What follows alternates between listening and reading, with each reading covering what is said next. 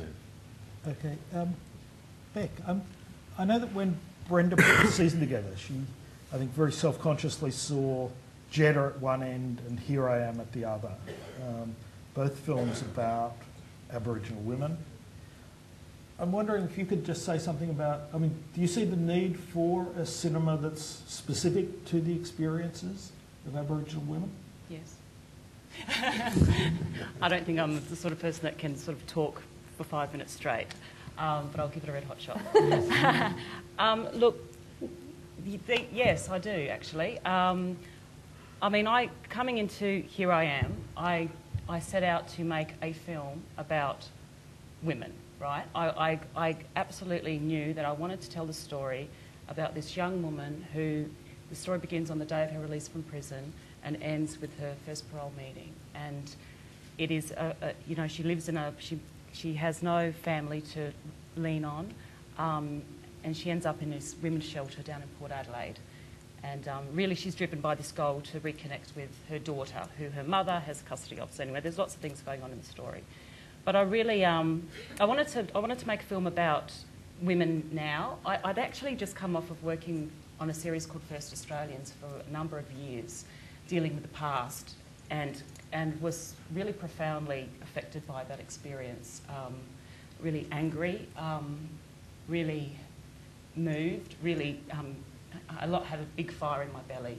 And so I wanted to sort of harness that in a way that represented who I am and what I think is lacking in this country in cinema, which is good, strong roles for Aboriginal women to play on screen. And that's my thing. That's what I want to do. That's my aim in my career, I guess, is to continue to create those sort of opportunities for women to play themselves. I mean, I remember seeing Jeddah as a young girl on telly, and I actually know Rosalie quite well from, we both live in Alice Springs. And my partner Warwick did a doco with her calling Rosalie's Journey quite a number of years ago now, but it was a fantastic opportunity to hear her speaking about that experience. And I don't know, but I imagine that it's sort of similar to what you're saying, Tommy, about how she was, how that whole situation came about for her to be in the film was definitely something that has sort of changed her life in good ways and bad. And she should actually really be known for the marvellous work that she does as a translator in the courts and for fighting for justice across the country as well. So it's such a shame that she's not here. But, sorry, am I banging on? No. You got another 10 minutes. It's woman time. I'll save you for a second. Look out where you are. But I guess the reason I picked, it's not just simply because the two films were about Aboriginal women. It was looking at the fact that Jeddah was directed by a white man and Here I Am is directed by a black woman. And so it is very much that kind of, you know, I guess maybe it's self-conscious, maybe it's a simplified way of reading it. But I don't just see Rosalie, for me, also as an Aboriginal woman, I don't just see Rosalie as that character. I see, and nor do I just see Tommy as that character in Chant of Jimmie Blacksmith. I see the complexities of these people, and that's when I say she's a heroine of mine, it's because of all the things she's done, and it is looking at how we are compartmentalised and people want to see us one way and one way only. We're not allowed to exist outside of those things and be all of those complex things. So, she got me to Alice Springs once, and I got all my family to dance for a corroboree. And she sat there like Auntie here. And we're dancing for the queens. And she's like the queen for us, you know. Here comes Rosalie. That's true. That's true. And she's so beautiful, yeah. But nice to have women leadership, Markup. For us, it's like all these things we learn from you, we take back to the community and we try and teach the young women. When we teach the young women, we don't have to have welfare, we don't have to have, you know, we get all the kids to school, everybody's happening. So if you focus everything on what they're doing, you know, the trends, the whole energy in communities, like some of you have been in Aboriginal communities, right?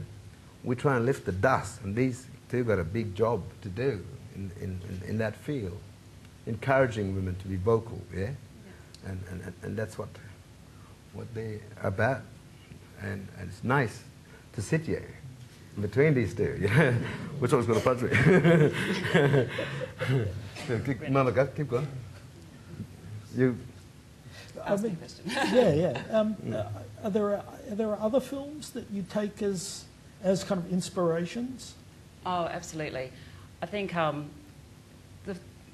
film that I saw when I was quite young really was Tracy Moffat's Night Cries, and it was just I had never seen anything like it before, and it really just I felt like lights had gone off and bells were ringing. You know, it really made me go, oh my Lord, this is possible. People, you know, we can actually do this. And I've sort of come from a fortunate place because I have grown up around CAMA, which is the Central Australian Aboriginal Media Association. So my father was the general manager there for 10 years. And so I grew up around Aboriginal media. I started my training at Imparja when I was very young, actually, only 16. And so I sort of, I knew about the stuff happening out in the bush, like the beautiful Nanampa series with old men carving boomerangs and sitting under the tree and speaking in language. But I'd never seen really anything, for want of a better term, urban and contemporary. And because that's who I am, when I saw Night Cries, for example, I just really thought, okay, there's a whole scope, there's lots of stuff that can be done, and it just really, ignited that in me, that desire to do this. But I also do a lot of documentaries. So my drama work, and I've only done 3 dramas, so it's not a huge body of work, but for some reason, they all sort of focus on girls and women. Actually, it's grown as I've grown, as I've gotten older, from a young girl in my first short film called Flat, who, you know, records a day in a life on a video camera, a really simple little story, to a woman in Cubipede called Plains Empty, who's isolated out in the bush and her man's away, and then to this. So I guess it sort of tracks I've never really realised this until now, tracks my own experience as well in a lot of ways.